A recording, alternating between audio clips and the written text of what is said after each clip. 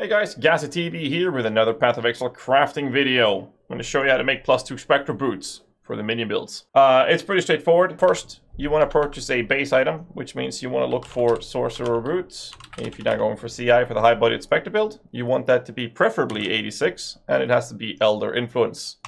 Search for this and you'll see that it's about 15 to 20 chaos to buy these boots.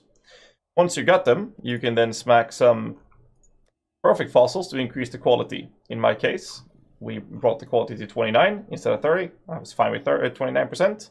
And then you spam 1 socket resonators with bound fossils till you get +1 level of Spectre gems. Once you have that, you want to make sure the suffixes are filled. I got that on the bound fossil already, so I had some chaos rest which I'll have to remove and fix that later. So once you have the +1 level of Spectre gem, you want another influence modifier. So if there's no other influence modifier, you'll have to augment the influence modifier or deterministic craft it through harvest. So you have 2 influence modifier. After this, you simply do this and you search for a Maven's Orb. And the Maven's Orb are about 4x, a little bit less than that. So you purchase one of these Maven's Orb. This will have a 50-50% chance of removing the Ray Spectre or increasing the Ray Spectre and removing the other one.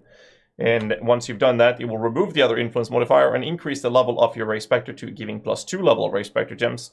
And then you will make sure the suffixes are filled out, preferably with deterministically removable crafts, such as persistences, so that you can, tweak that to whatever you want later. After you're done with that, you will spam Reforged Keep suffix crafts from harvests, which is what I've been doing, till you hit a comfortable movement speed roll. I was going to settle with 30%, but we got 31.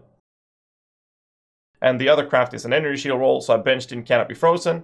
And now my process from here is going to take some time because I will do remove add defense, which will remove the low energy shield, and I will spam that till I hit a tier 1 of flat or percent energy shield, and then I will fiddle with the resistances and call it a day from there, basically.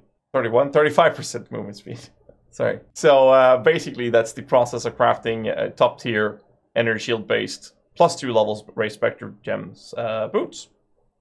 It's very simple. Very straightforward. Anyways, hit the like button, subscribe for more content, and until next time, stay safe and keep rocking.